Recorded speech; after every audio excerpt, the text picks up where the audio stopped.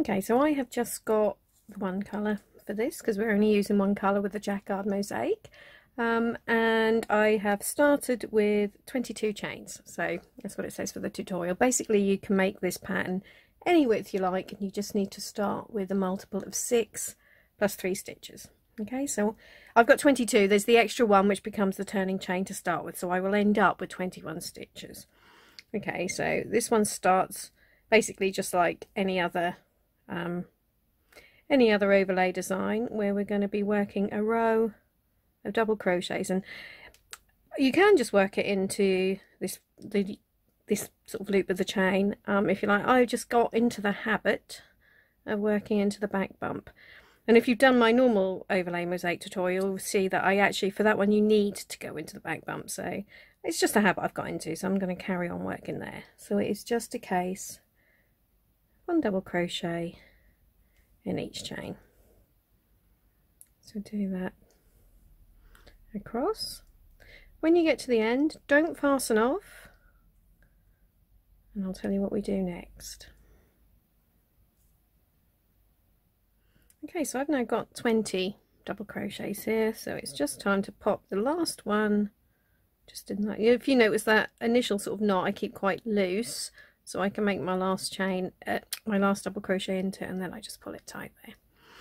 Okay, so what we do with Jacquard Mosaic, as I said, we don't cut off at the end of each row. We're gonna, as we're only going to be using one colour anyway, we are gonna make life easy for us and ourselves, and avoid all those loose ends by turning and working a return row on the back. So to do that, I'm actually going to put 2 turning chains. Now they still don't count as a stitch. The reason for the extra one is just to make this edge nice and neat and tidy, so you shouldn't actually need a border at all, unless of course you want to, but it won't desperately need it. So 2 turning chains, which again don't count as a stitch. So remember, this is the stitch we're going to be working into on the next row. If you struggle to find it, you can pop a marker in there. So I'm just going to turn. There we go. So as I said, it's there. So we are going to pop a normal double crochet through both loops in that first stitch. Now basically every single wrong side row is going to be the same. All you do, so you start with that double crochet through both loops, and for the rest of the row it is just working a double crochet into that front loop. So what this is going to do is basically, this is it's the front loop as we're looking at it now, but when we turn it around, oh, and again, make sure you don't do what I just did there. You need to make sure it is literally just this loop that you work into. Okay, so just that front loop. So I'm going to go along like that. I'll just flip it over and show you what that does on the right side. So what that's now done has created basically some front loops for us to use to make the pattern on the way back. Okay, so the wrong side rows with Jacquard Mosaic are just double crochets into that front loop all the way along until you get to the very last stitch, and that will just be an ordinary double crochet again, just to sort of tidy up the edges. Okay, so carry on like so, and I'll see you when you get to the end. Okay, so I've now got almost to the end of row 2, and I'm just going to pop, so they've all of these double crochets have been through the front loops only. I'm just going to pop a normal double crochet through both loops in that last stitch.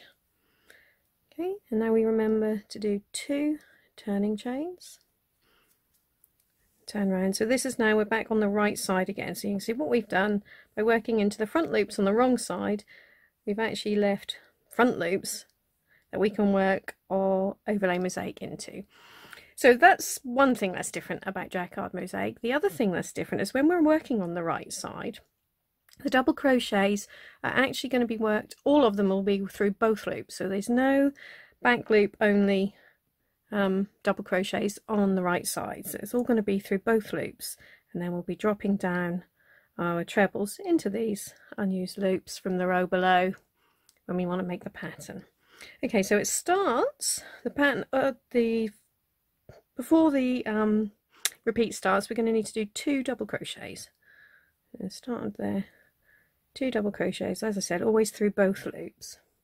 So the repeat now, nice and simple, is just a case of 2 double crochets, so 1, 2, then a front loop treble, 2 rows down. So that is just like ordinary overlay mosaic crochet, and then I'll repeat ends with 3 double crochets. So that's what you're going to do along. So we've got ending with 3 double crochets, and then we start the next repeat with 2 more double crochets. So again, remember, on the right side rows of Jacquard Mosaic, it's always through both loops. So what we've now got is a run of 5 double crochets, and I'm just going to pop my treble down there again. So that is how you create the textured pattern in Jacquard Mosaic. Okay, so 3, then we start the next repeat with 2 double crochets, and we've got 1 treble 2 rows down into that front loop, and then we end the repeat with 1, 2, 3 double crochets, and that should then just leave you with 1 more stitch at the end of the row, which will always be a double crochet. Okay, so hopefully you can see the pattern starting to take shape. That'll look a little bit more obvious as we do a bit more of it, and also it depends on the direction that the light is coming from, so I don't know if it looks clearer or less clear if I twist it.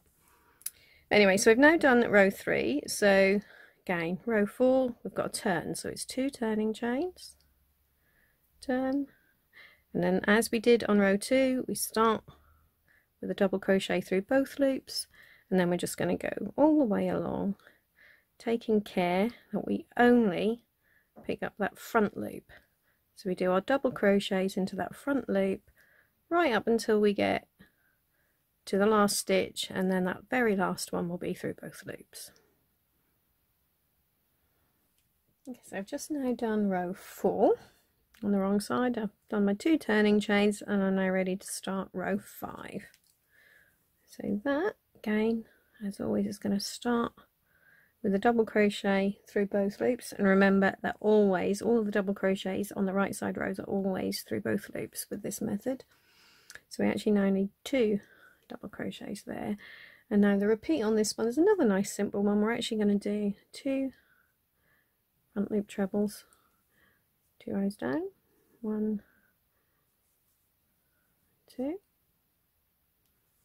then we've got, make sure you've missed two stitches behind those 2 that you've just done, 1 double crochet through both loops, and then 2 front loop trebles. So that's basically what we're doing all the way along.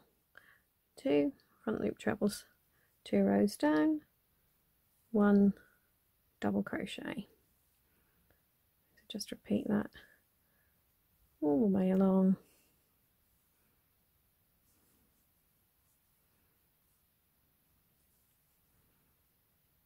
Until you get to the last stitch, which will be another double crochet.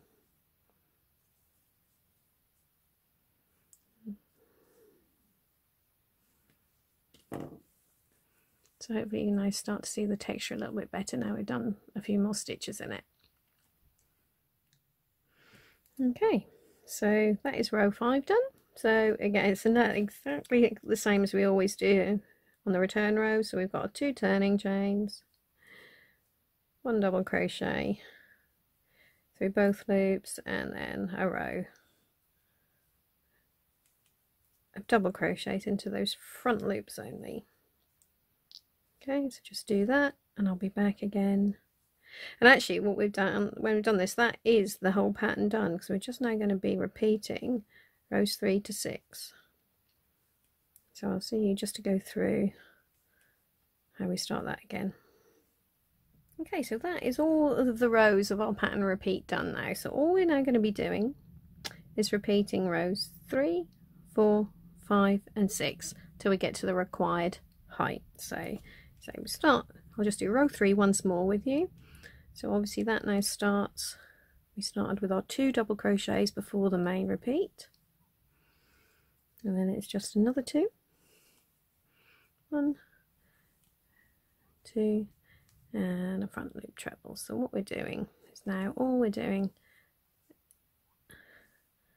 popping another treble in there to mirror the one we did at the bottom. So we end each repeat with 3 double crochets. 1, 2, 3, and we start again with 2 more. So that's 5 double crochets in a row, and then 1 treble which goes just in between those there. So we're making a kind of chain idea.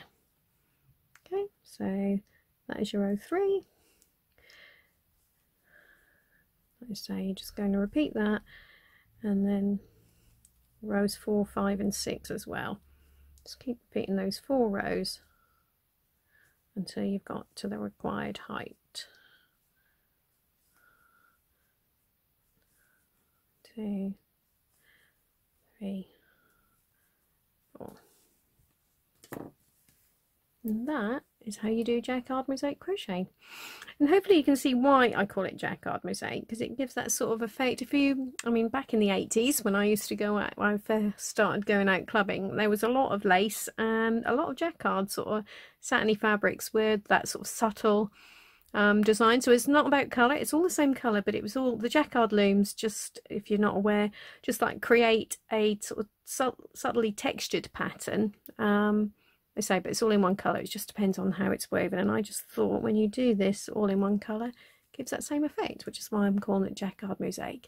And hopefully you can also see why I do the 2 chains, turning chains. So that keeps those edges quite nice and neat, and you wouldn't need to put a border on it if you don't want to. And it also, it's not completely flat, but it doesn't curl nearly as badly as ordinary overlay mosaic either. If you notice, it's just lifting up ever so slightly there, but it's much flatter. It's a lot easier just to give it a gentle blocking, and then let's leave it as it is. So if you're a person that doesn't like doing borders, then hopefully you'll like this method.